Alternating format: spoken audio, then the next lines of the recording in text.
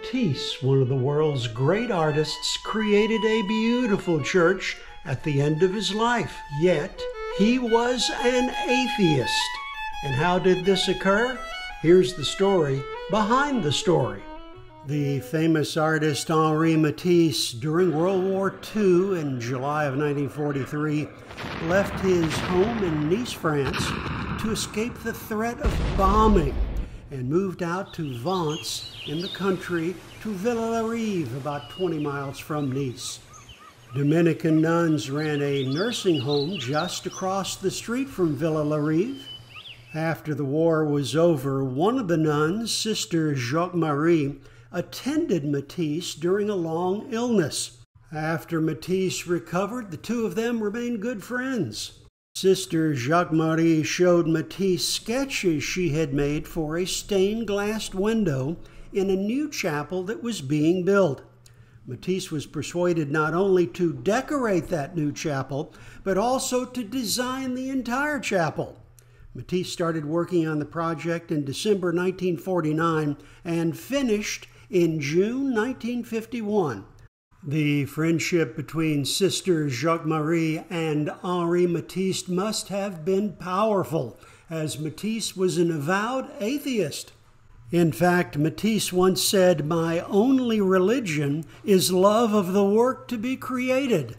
Now that you know the backstory, let's go inside of Chapelle Du Rosaire de Vence.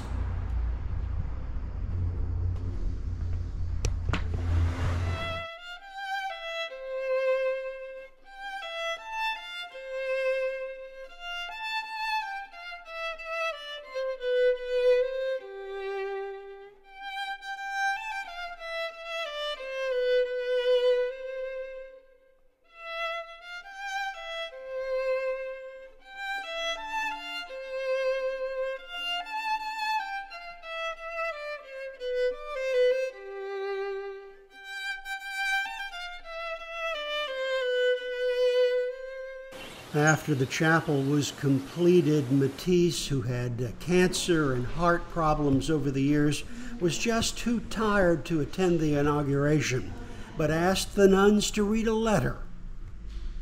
"This work has taken me years of exclusive and diligent work, and it is the result of my entire working life. Despite all its imperfections, I consider it to be my masterpiece." Sadly, in 1954, Matisse died at the age of 84. The Matisse Chapel was not without controversy. Many of the nuns thought the chapel was too simple, too abstract. My opinion comes from Matisse himself, from his dedication letter, where he noted, "This is my masterpiece, despite its imperfections." Perhaps Matisse was seeing the chapel as cold, a bit unfinished, spare. Perhaps he was seeing it as a chapel that was designed by a guy who never spent a lot of time in church. I would love to know your comments about the chapel. Please leave them in the space below.